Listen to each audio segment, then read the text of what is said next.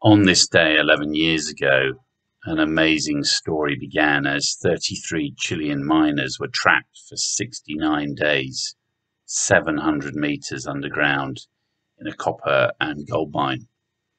It was a story that gripped the world as companies from all around the world came to rescue these miners, and every single one came out alive and well.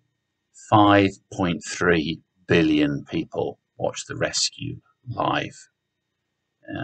I'm there now. I can see the images.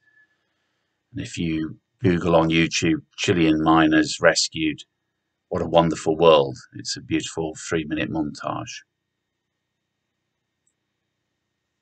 God is in the business of rescue. He always has been.